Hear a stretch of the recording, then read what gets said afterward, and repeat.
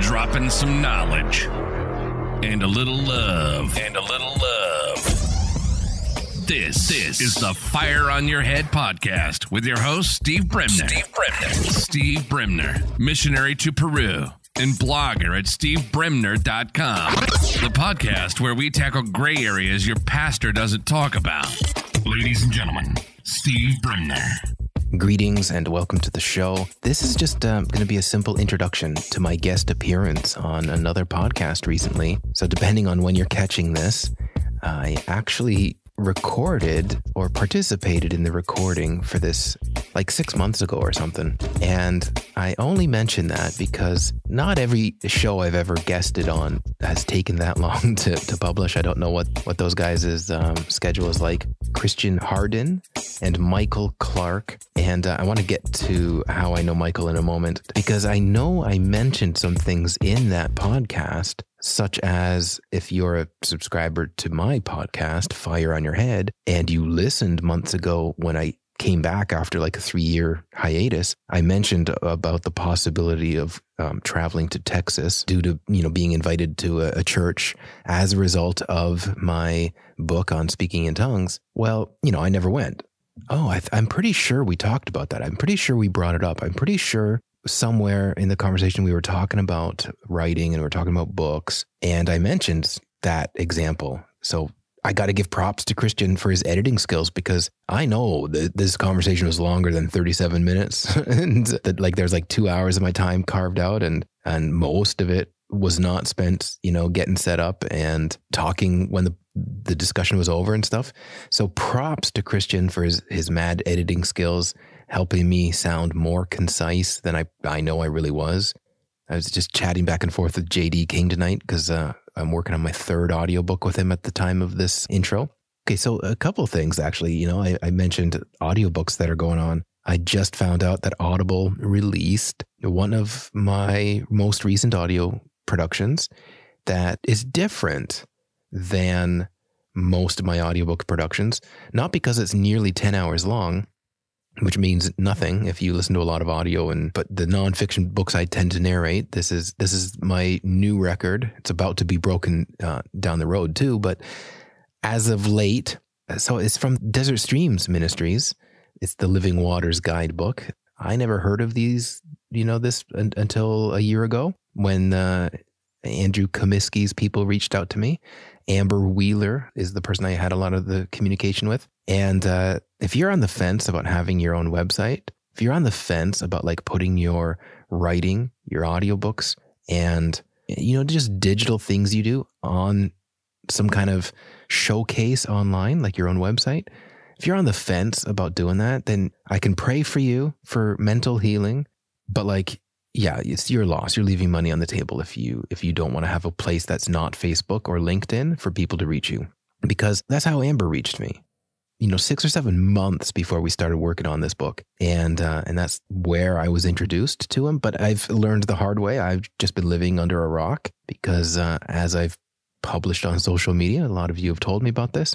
So I've got that book. It's the Living Waters Guidebook, but an audiobook version of it. So it's me taking you through. It's stripped down. It doesn't have the testimonies and the things that the real guidebook has, but each chapter has Andrew himself praying for you. So I think it's about an hour and a half accumulated of the audio is him praying for the listener. And I love that guy's voice. I'm grateful they hired me to do the audiobook, right? So, I'm not sure that, maybe he's busy and whatnot. But anyway, if you've struggled with or you've had issues with sexuality, gender issues, or pornography, whatever the case is, this material is very important. And so that's why I'm taking a few moments to be letting you know about it. And JD King, who you've heard on the podcast a couple times now, the most recent would be the one about end times that I did with Jonathan Ammon, who I narrated his book on amillennialism, also around the same time I was working on the Living Waters book. So JD and I, we worked on his Beast of Revelation book. I just finished recording a book on Ethan O. Allen, who's a lesser known healing evangelist in the 1800s than Smith Wigglesworth and John G. Lake and these people. So, JD had the rights or whatever to that content, cleaned it up, did a character sketch, and almost as soon as we were done, the Beast book hired me to do this one, and I enjoyed it. And if you go to my SoundCloud samples, or if you're on my website, or you go to, you're in my orbit and you're anywhere that you can easily go to my SoundCloud playlist, then I've got a clip, a very funny kind of clip that I think is just a great example of this guy, Ethan Allen. There's not a bunch of other stuff like Smith Wigglesworth or these guys out there that is in the public domain and people are going to be making, books about it. So I think JD did good by himself and Christos Publishing getting his hands on that property. And if other books start popping up, take a look at them and see if they're in modern English, because if so, then they ripped off JD, because he's put a lot of work into updating the manuscript and putting it in the shape that it's in. So maybe down the road, we'll do a podcast of some kind about public domain works. And I'm now also working on the Smith Wigglesworth book along with JD. So the ever increasing faith, depending on the circles you swim in, you've probably already read that book. There's very few versions of it out there in audiobook land, plenty of written versions, since it's in the public domain. So like anybody can make a version of it. But JD and I are releasing an audiobook version because there's so few versions of it out there that we think this will be a good kingdom business move / strategy. Also working on Jonathan Brenneman's book, The Trojan Horse of Tithing. And I've got about a third of it recorded. Look for that by maybe September of this year, 2023. I'm just throwing that out there because I've got things on my plate, y'all. That's why I've not been podcasting in such a long time and in spurts. I just don't have the time for the audio, and I do that all at night and sleep in and feel like a yutz when I start my day late in the day and whatever. So, but I'm getting pumped making these audiobooks, and I hope you're enjoying them as much. Oh, and guess what? I've also got this other Praying Medic book I've got the manuscript for, and I'm reading. And at the moment I'm sitting here talking to my microphone, pretending that thousands of you are going to hear me. I'm reading it. It's Power and Authority Made Simple. Sorry. So it's my 6th book for him. The 6th book in his Kingdom of God Made Simple series. You know what? You might be listening to this and that book might already be out. Who knows? But anyway, I've got a lot of audio in the pipeline.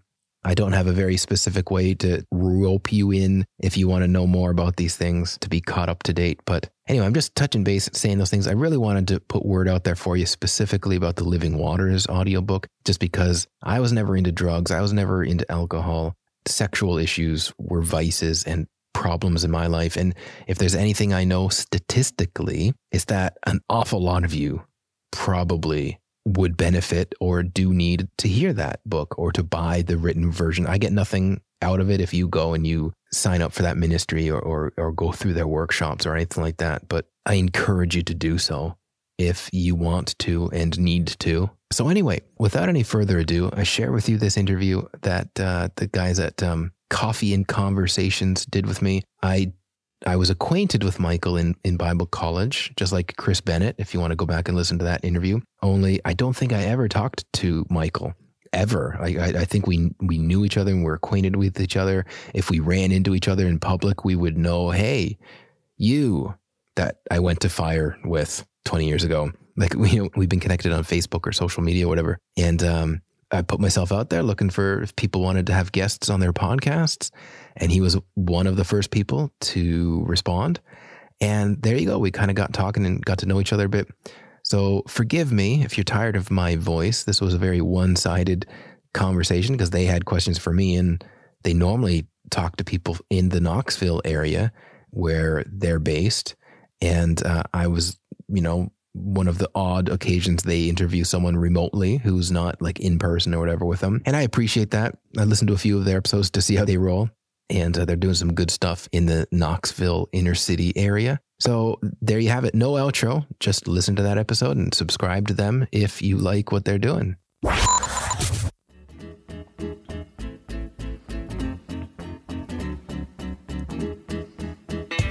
Welcome to another episode of Coffee and Conversations, where we look at the intersection of relationships, faith, and leadership. I am one of your co-hosts, Michael Clark. And I'm Christian Hardin. We're so glad you joined us.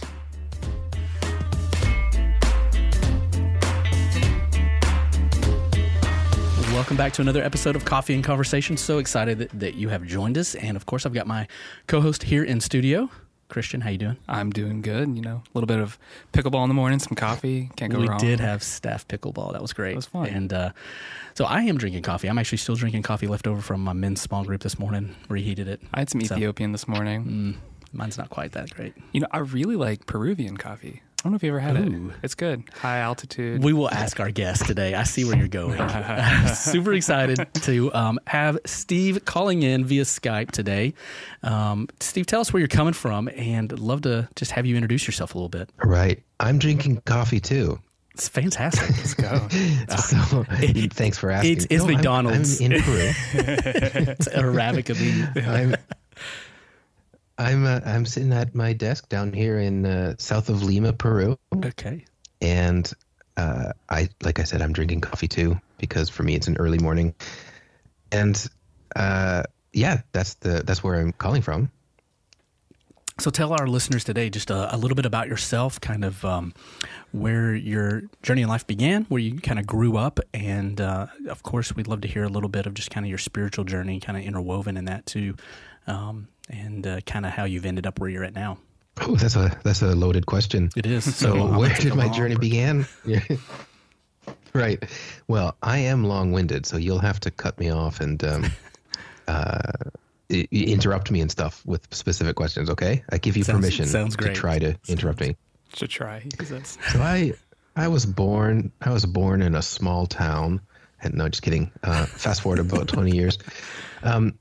So you and I know each other from like fire school ministry, right? Or at least we're acquainted that way. I grew up in like a, conservative Plymouth Brethren type of church. Didn't believe in, the gifts of the Holy Spirit or speaking in tongues or, I had people warn me about this one church outside of town that was pretty crazy. And eventually I learned exciting. So that's the kind of background I came up in, and I got saved at 15. Met some people who were carpooling and going down to Pensacola, and I'm skipping ahead a bit, but from where? Where I'd been a part where of did this you church. live? Sorry for that detail. I'm trying to be concise. No, you're good. So I grew up in the middle of cottage country, Ontario, in Canada. All sorts of hockey players come from where I'm from. Let's go. And a few musicians. I have no idea if anyone would know anymore because this is the 90s, right? And so my small town, maybe like 80,000 people. So carpooling from like Ontario, 2 or 3 Pentecostal churches. Oh yeah. That's a long trip. So my last year of high school. So I met these friends in my last year of high school or so. I got to be careful for names because of where a couple of them are nowadays in the world as far as safety goes. And they would come back with like boatloads of videotapes, right? Like, before internet, there was internet back then, but before, really being able to podcast and listen to things directly off the internet and whatnot. And I would borrow these tapes. I liked being around these guys, iron sharpening iron. They were different than other Christians I knew. And so I wanted to do whatever they were doing. If they were having a prayer meeting, I'll go to it. It was like that, right? Kind of like an overweight guy hanging around people who go to the gym all the time. It starts to, wear off on you, and you start to, get in better shape, right? So I was like that guy. So when I finished high school in 2000, me and one of the other guys were planning on going to, it was the Brownsville revival at the time, right? And as you may know, there was this split that happened around that time, and it started to become harder to communicate and get answers from anyone that we were talking to. And so I had applied to both schools, right? Like I applied to go to Brownsville and I applied to the Fire one. And eventually it kind of dawned on me, I want to go to Fire because all the people I'd watched on these videos and stuff, that's the one they went to. But the Brownsville people were on top of their game and answering me and calling me. And I'm like, yeah, okay, I'll keep this in mind. Thanks. And my friend was, waiting on fire to get back to him. And I was like, yep, I know, I'm coming. Like I just knew in my knower, this is where I'm supposed to go next in life and whatever. And now keep in mind, I'd only grown up in this one place in Ontario. I'd never really traveled much. I know more outside of Canada than I do like just my own province. Right. So this is like, I'm 20, I go down to Florida, and it dawns on me now as we're talking, that was when 9/11 happened. Yes. So my first semester, like I'm going away to another country for Bible school, and it's a different type of place, going from like Plymouth Brethren to Charismatic. Yes. Anyway, then I wound up going to Holland because this guy, Greg Montella, and a few other people, they'd gotten started a base there, and they would come back and share what's going on. And something just, struck a chord with me where it's like, okay, when I'm done school here, I'm going to go there if they'll have me, if they still, it's still the place to go by that time. And so I would talk with Greg every time he was visiting and stuff. And he said something once like, we go into these schools and we lead kids to Jesus, but we need people to disciple them. We've got all these evangelists, but we need teachers. And I'm like, that sounds great, because I suck at like evangelism. And but I love to teach, and people keep telling me, oh, you're obviously a teacher. So like the whole Paul Water, or one of them plants and the other waters, right? Like I feel like I'm a waterer. I can if that's what you need, then I'm coming. And I get there, and that team was like in dire straits and falls apart. And I joke that like as soon as I came over, that stuff ended. Took a trip back down to Charlotte and got my bearings, and wound up joining their mission agency and going back to Holland, but moving to a different city and working with Dutch people who I knew weren't going to really go anywhere. Like, it's their country. They're going to be here a while. And so if there's any fights or splits or whatever, then, you have to work it out, because this is like there's nowhere to go or whatever. You can't just not saying that people packed up and left, but like so anyway, that lasted about a year and a half. And it was just not the right fit for me either. And I was just talking to Dan Slavin last night, who was a part of that team at the time, and he was in the city that all the fire people were initially, and we would Skype every night. Well, not every night, but we would Skype like more than once a week. And then that's where we wound up starting a podcast. And at the time, we would podcast. And like we would record it and put it online specifically just for other Dutch people we knew in other cities who would not be able to come to Bible studies or things we were doing, but would listen to whatever we were discussing and talking about. And so that's where that started. So you used your first podcast for digital discipleship. Yeah, exactly. That's awesome. That's cool. Maybe we should like change the focus where we're not just doing this for like our Dutch friends, right? But like a more of a global thing and whatever. And then as I like wound up going through a process to like just basically leave, and took a trip to Peru with my pastor in Canada, it dawned on me like, yeah, we need to change the name if I'm going to not be in Holland. And then around that same time, I think like the next year, Dan went back to the States and went back to school. So it's like, if we're both not in the Netherlands, we can't really be doing a podcast that's like, called Fire Netherlands or whatever. Yeah. But no, we started our podcast from like just as part of discipleship, as part of the reaching people we're not going to talk to, see, be face to face with, and with a very small vision at the outset. Yes.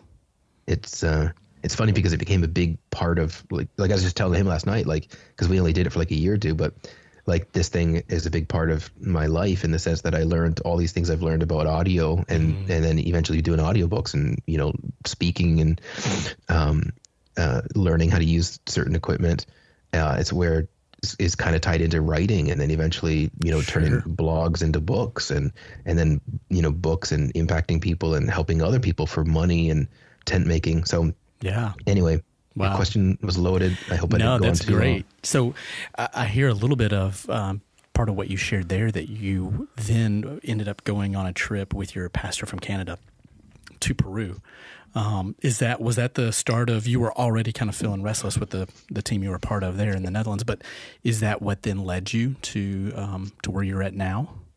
Yeah. I was listening to another interview I did last night to kind of prepare myself for today, and I was reminded that when I spoke with my pastor after that year of being in Rotterdam, the other city, so like the second time, or the second major chunk of my time in Holland, I was telling him how I was doing stuff, answering any questions he asked me, and then when we were done, he was like, "Steve, you don't believe what you're telling me." And I remember being like, "What do you mean?" Like, because like old people tend to know better than us, like, like as far as things go, like whatever I was saying, he was seeing through it. And I was like, what do you mean? Like, well, is something wrong? Like, are you doing all right? And so he kind of got me to kind of think about and see, like, I might not have really had vision about like what I wanted to be doing there anymore. Or maybe I didn't at the outset. I don't know, but he was helpful at getting me to like kind of determine, like, do I want to go back and do another year of this, like, and the answer was no. Like, of course not.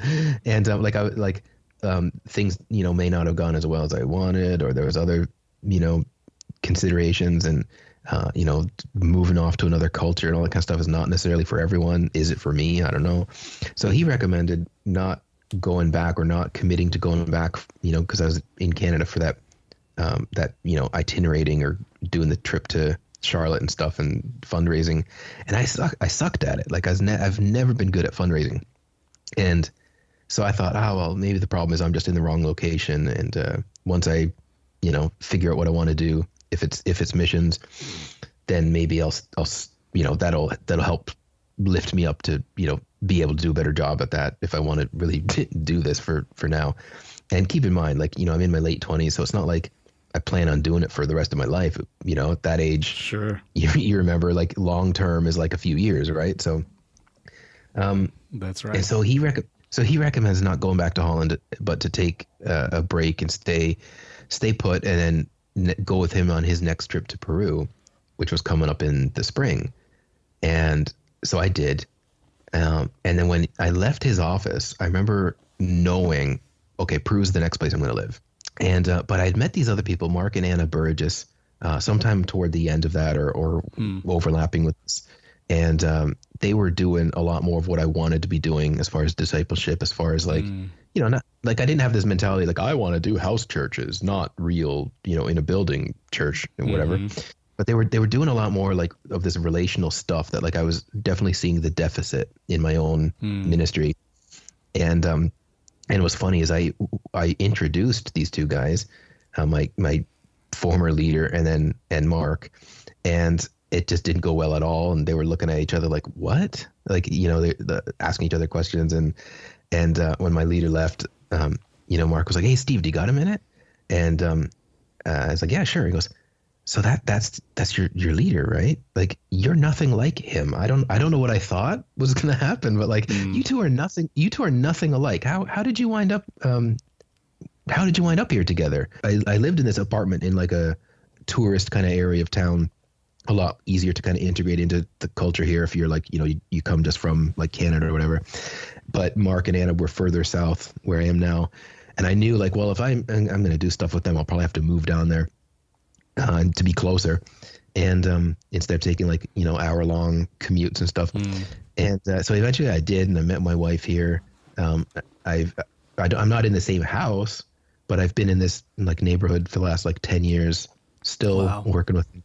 It's been, it's not without its bumps in the road, like you guys know from any ministry or whatever, but definitely a little more suited to my personality and sensibilities and stuff. And you married a Peruvian? I did. Whether that was a good idea or not. I hope you both feel like it was a good idea. Well, I joke, but there's some seriousness to it, because after getting married and I heard from people that intercultural marriages are more. I wouldn't know the difference, right? Because I've only been married once, and but I was told like intercultural marriages are harder than normal culture, like same culture marriages.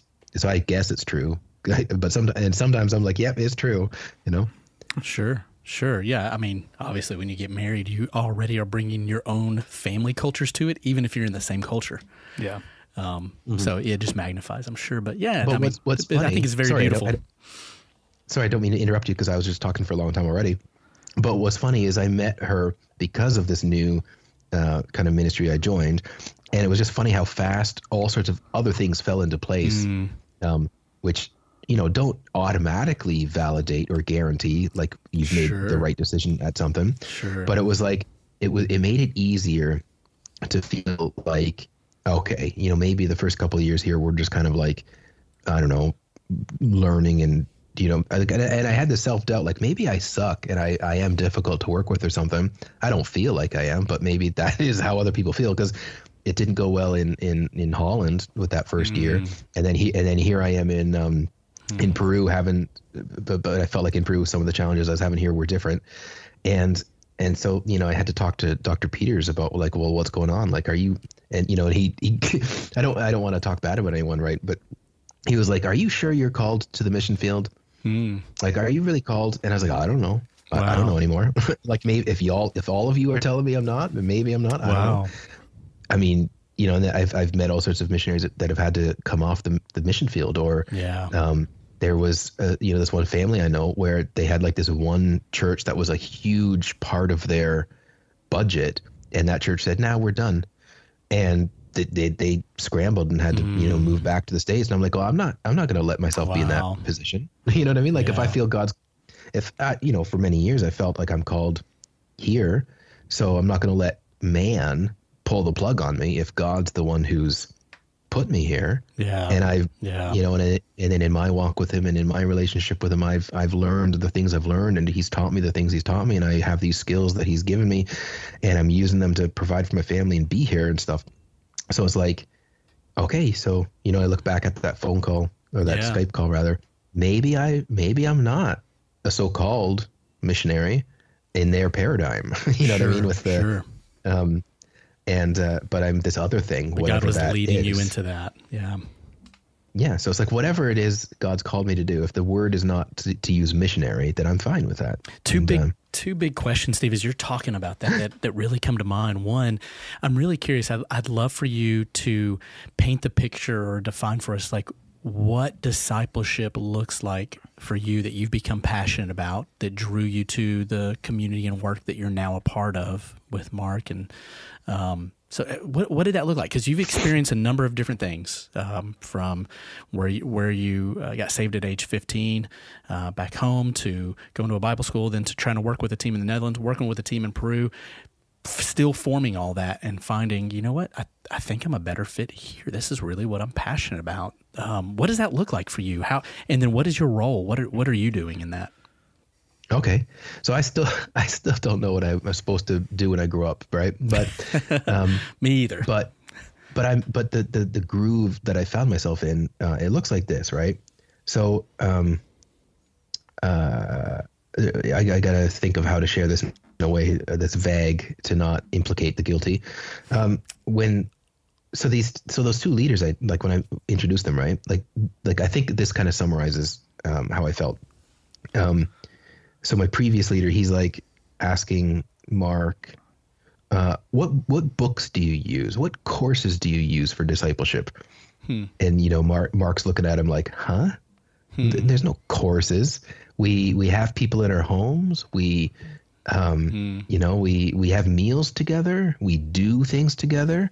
One of the big things we do nowadays, like we play poker the men in our community, like we play poker on every other Sunday night. There's not like a discipleship course. It's like discipleship happens Jesus was taking his disciples places with them and doing things. And, I noticed my first year or so here that Mark would ask me to come with him, to go pick up his kid from school or go run errands. But it was just more like the mentality that discipleship like a program rather than relationships and, living life together and doing things together with people. And I remember our team meetings that first year or two I was here, all of us were single and there was one married couple. And we were told, okay, find people to spend time with this week, minimum 2 hours. And I'm not talking about like church or a Bible study or something, but like just, at minimum 2 hours of your time. It can be like 4.5 hours, with, 4 different people, or it could be like 1 2 hour, with the same person, whatever, but just be intentionally looking for how you, like somebody who's not as far along in the faith as you are, or they might not even be saved at all yet, and you're pouring yourself into them. You're spending time with them. That's so good. Sorry. I was having a conversation just probably about a month ago with a missions pastor from a large church here in town, a Baptist church, 8,000 plus members. He came off the field from leading the base in England with the International Mission Board there. And, one of the things that we were talking about, because he is so interested in just disciple making, he's like, I want to be a part of disciple making movements. And there's just something about institutionalizing things like that it automatically loses its grit and effectiveness. And that's what we were just talking about how even church planning, like there's like this certain plateau you reach, and it's like, yes, we want to do things excellent. Yes, we want to do things well, but it's got to maintain that grit, relationship. I mean, somehow for me, I look at Jesus, I'm like, he's grassroots by model. Like intentionally grassroots, intentionally relational. Like that's how it was going to work. Exactly. And I look at the same thing with what we do here, and it's like, man, we could have a lot of bigger infrastructure and facilities and things like that. I'm like, no, it would reduce our effectiveness. It absolutely would reduce our discipleship effectiveness. Every Paul, needs a Timothy, and every Timothy needs a Paul. And there's, you've got someone, if you're doing it right, you never arrive. You're getting poured into by someone, and you're pouring into someone, and that's not institutional, right? That's just kind of like it should just be happening. You've got people in your life that are older and wiser, and you're learning from, and so we got to be mindful and careful who we're going to listen to, and then the same thing, like who we're going to do that for. And so I look at it like a pastor on Sunday morning once a week speaking to 8,000 people doesn't do or provide that necessity. Definitely. I want to come to my second question, but before we do, my co-host Christian's going to take this next segment. We're going to have a little bit of fun here, Steve. Yeah. Hey, Steve. Yes. So this is the rapid fire portion of the show where the questions get faster, and the answers probably, they'll stay a little bit the same. They'll be slow. We don't want to hear you talk. So my first question is, do you like movies? Do you watch movies? I do like movies. I am a bit of a couch potato as far as when my time off or He'll like this breaks question. are concerned. Good. So this one, I know I've got the questions. Send them to me. Sweet. Well, but I phrase it in a certain way. So I want to know your favorite movie, but it's the type of movie where you come in, you turn on the TV, and it's like halfway through the movie, but you don't care. You're going to watch it because it's your favorite movie. See, I don't have one particular favorite movie. You can give me a couple. But something that's on that you're talking about, because I've listened to a couple of your podcasts to see what other people say. Yeah. Any Indiana Jones movie, like if I turn on the TV, okay. Something that like it doesn't, the plot's not too hard to follow. You don't need to watch it from the beginning. So like any of these Indiana Jones movies, those are fun. Those are fun. Marvel type of superhero movies. Indiana Jones, and they're bringing it back. They are. They're doing another one. My kids think I'm going to be in it somehow. Really? Because when we went to Disney, I was like in the Indiana Jones on the stage, and they think that was part of the new movie. I'm like, no kids. They actually did. They still do that. They do. They still do that, do they? Because I remember that when I was a kid. They do. We saw that. Yep. Now my kids get to have the same memory. That's pretty cool. Okay. My next question is your go-to comfort food. So it's been a long day, maybe a good week, or it could be a rough week, and you just kind of want some comfort food to either celebrate or just kind of make you feel better. And where is this coming from? What comfort? Is it going to be Canadian comfort?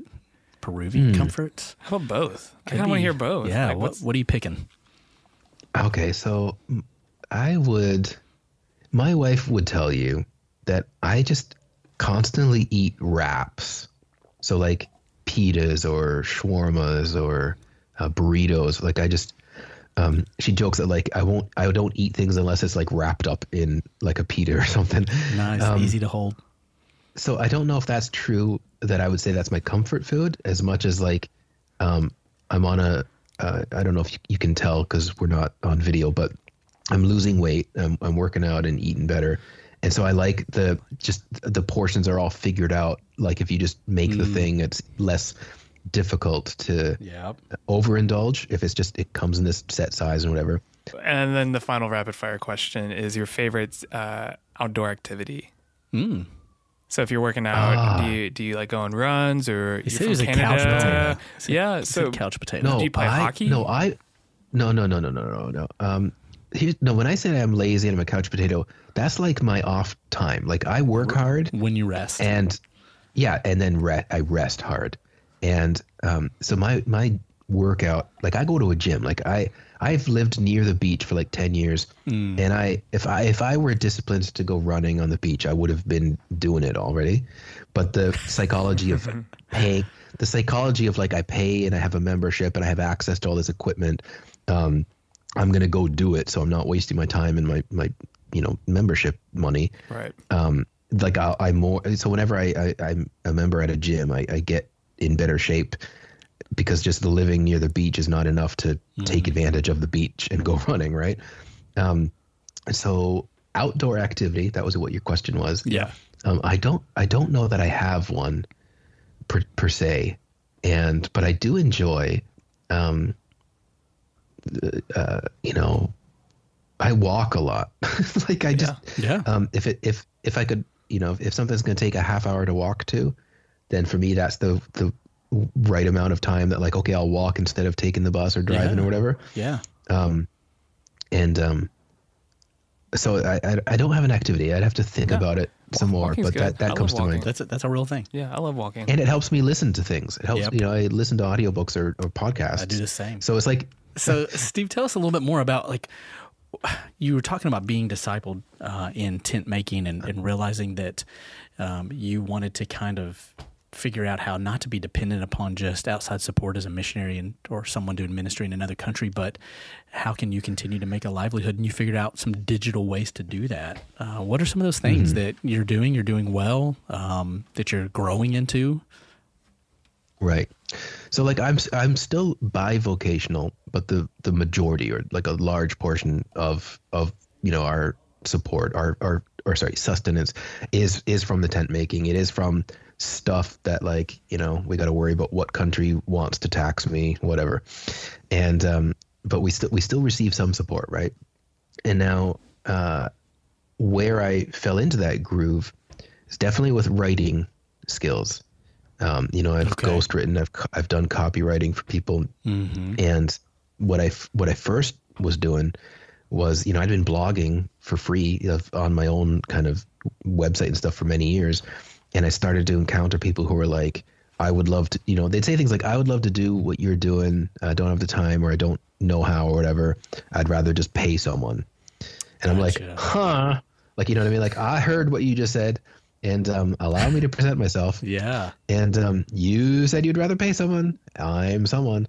And it was like I started stumbling upon these kind of ideas, or because for a long time I did try to do living on support and having the right amount, and I never did. And I'd like I'm really passionate about food and shelter, and so I start thinking up kind of ideas or.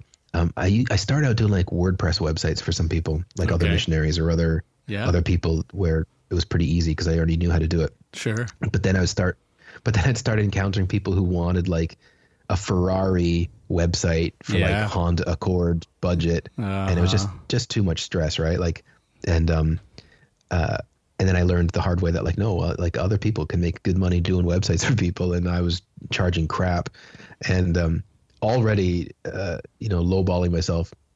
But then eventually the writing.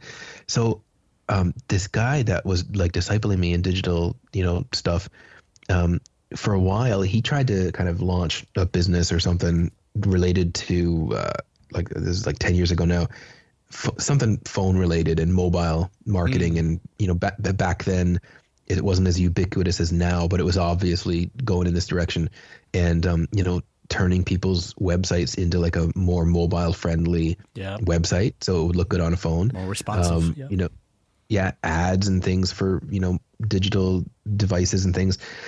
And so he hired me to basically write this report. Like, you know, I interviewed him and then go and make a report, and he was giving it away on his website and, you know, doing a webinar, and, you know, people would sign up to work with him and stuff. And so I was like on this kind of retainer, and he would pay me. And that was kind of like a huge part of my support for like that year, like as I look back on that time. And then one day he was like, he made me listen to this webinar on writing Kindle books. And the way I tell the story is not that inaccurate, but I got mad watching this webinar of like these business people who were like, yeah, I go to Craigslist and I hire someone to write a report, and then I just kind of get a cover made and I put it on Amazon and I sell it as a Kindle book, and I've got like 40 of them, and I've got this like, you know, empire, you know, this little, and I'm like getting angry, not because like I think they're doing anything wrong, but I'm like, if people who aren't writers can make money with like Kindle books, then why am I not when I am a writer? Like when I'm like, why did I never think of this before? So that's what I basically put together my first one on divine healing, because I already had all these blog posts that I knew got a lot of traffic. People were reading, and you know, they made for good podcast discussions. So I tested the waters with that first, just to learn the lay of the land, so to speak. Some people don't write a book because of their lack of confidence, but I often work with people who they have too much confidence, and you have to pull them back to like realistic expectations. And so I was like, I'm gonna support myself with like book royalties, and it's like, no, it's, you know, probably a few years of pouring work into like marketing and you know, doing the making a good finished product. And it was probably like 5 years before I started profiting from books of mine. And then if that's self-publishing, right? Yeah. And then I had someone basically approach me. So there's pros and cons to doing being published. Like you can say I'm published, and there's a credibility and people think that's amazing or something. But then you also don't know things. Like you don't know, like, oh, my book is on sale. I didn't know that. Or you know, I don't have permission to do things. So I've got these books out there, and I started the same thing. I started having people who were like, they, you know, ask me for advice and help and whatever. And I realized at some point, I just don't have time to help everyone that asks me. Why don't I charge? Like, why don't I have a service? Like, why don't I? So along the way, I wound up paying handsomely for some, you know, mentoring and coaching. Do you know Chris Evans? Yeah, I do. Yeah. So him and Taylor Welch, I guess you might know him too.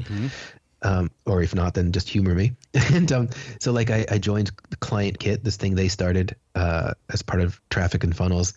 And I basically, like, you know, my first call with a guy who was like my mentor in that program, and we're kind of going over like my business plan and, you know, what I could offer with books and stuff. And he's like, Steve, you need to add like a 0 to your price. Wow. It's like, well, nobody's going to pay. Steve, add a 0. If you want to really, like, you know, reach your goals and the things you've told me, and wow, you're not gonna do it at, like, you know, having like 100 people pay a little bit is useless compared to having like 10 people pay a bit more, or like one big client, like, you know, and so I was starting to see that, like, I was working with other broke Christians, and you know, overextending myself for like peanuts, because I'm like, well, better something than nothing. Well, in light of our time, I want to ask one last question, but if you could answer it in just a couple of minutes. I'll try. Yes, we're wrapping up, but what would you go back and tell your 21-year-old self? Don't take out your mutual fund to pay for tuition at Fire. Oh man, that's a tough lesson learned. Or invest, like, you know, invest already in things. Just something like that. So something financial. Yes, because that's definitely, you know, like there's still traces of like a poverty mentality I have from years of being on the field and broke and whatever. And I think even in the church, a lot of the body of Christ has an unhealthy relationship to money. Sure. So if it's not like poverty as a virtue, then it's like the prosperity extreme, like you know what I mean, like that so-called prosperity gospel. And so I would go back probably and tell myself, no, don't do that. Like, yeah, it's not like I would be affluent or something off of whatever that mutual fund would be today, but just the idea of sowing things that reap later. Sure. As far as the finances, I really wish I'd had better sense back then than I would do. That's what I go back and tell myself, right? That's good. That was not expected. Thank you so much for joining us and getting up early in Peru to join us here live to record.